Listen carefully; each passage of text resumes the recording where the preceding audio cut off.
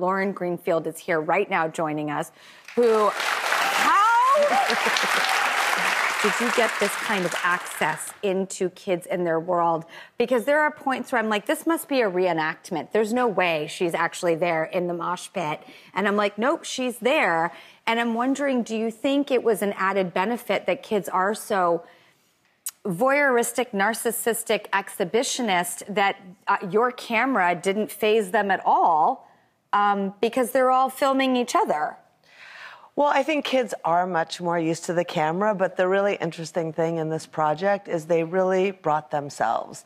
Like when we were sitting in group, when we did the interviews, they were so honest and raw and truthful and very different than when they're using the camera on their phone. And so what I tried to do in the show, first of all, the most important part about the show was we had access to what was on their phones. We figured out how to get the material. And so we see in the show these different perspectives. We see the way they present, how they present to other kids, how they present online, but then they break the wall and kind of tell the truth to our camera and also to each other. Social studies is a brilliant double entendre title, too, that you chose. It really just nails it. And here's a subject that I never hear brought up enough. What do we do about the fact that schools now rely all on Google portals? Anyone heard of a little search engine called Google? Well, that gives you access to everything. They have Google Chromebooks, which have limited access, but everything is transferring to portals in schools. How do we have a prophylactic protection from our kids with how the school curriculum functions and how we as parents have a relationship with our kids and their phones? Because they're separate issues, but they're all being lumped in together. Well, I need to have the smartphone to get into the Google portal, and I have very strong feelings about that. My belief is that technology is not bad. It can help us. We rely on technology today to make our lives better.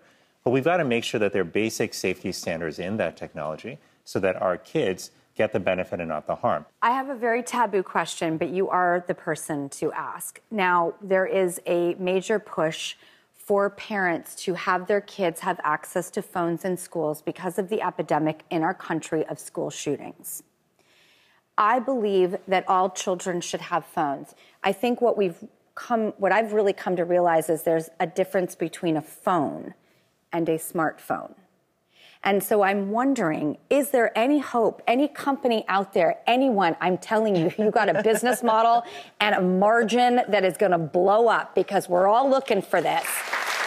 Where and who is going to create something that is a phone that maybe takes the best of technology, the T's and M's, TM, tech, talk, track, and music, maps, memories, memories being photos. But if we could design an actual device that we could unify behind, where is that device?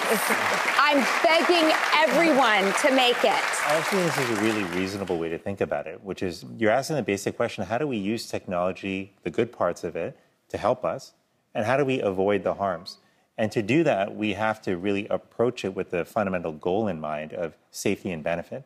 And I just got to say to parents out there, parents, I worry, are just dealing with so much stress and guilt right now as they struggle to manage everything that has been placed on their shoulders. Parents are dealing with all the old stuff that has made parenting stressful for generations, but now they're having to manage this new technology that they didn't grow up with. They're having to also deal with this epidemic of gun violence, which you might think, well, how many people does that really affect? I'll tell you, in the report we just issued 2 months ago on gun violence, more than half of Americans, 54%, say that they have been directly affected in some way by gun violence. And that could mean either they were shot, a family member of theirs was shot or killed due to gun violence. You think about the ripple effects this has on the mental health and well-being of our country. So every time you go to drop your kid off of school, if this is what's on your mind, of course you're going to worry about safety. And it's one of the reasons why we work to get technology that's safer for our kids. We also have to address some of these very real threats in their life, like gun violence, which is stealing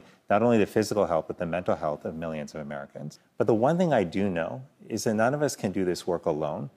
I know that the world makes us feel like as parents that we've got to have it all figured out. We've got to know what extracurriculars our kids have to do, what classes they have to take, like, exactly how to protect them on every front.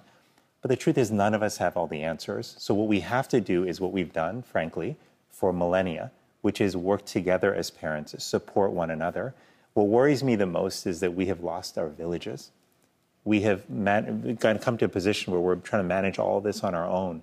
And that's just an unreasonable expectation. So if you're a parent out there who's feeling shame or guilt around not being able to manage everything for your kids by themselves, just please know that you're not alone. We're all struggling.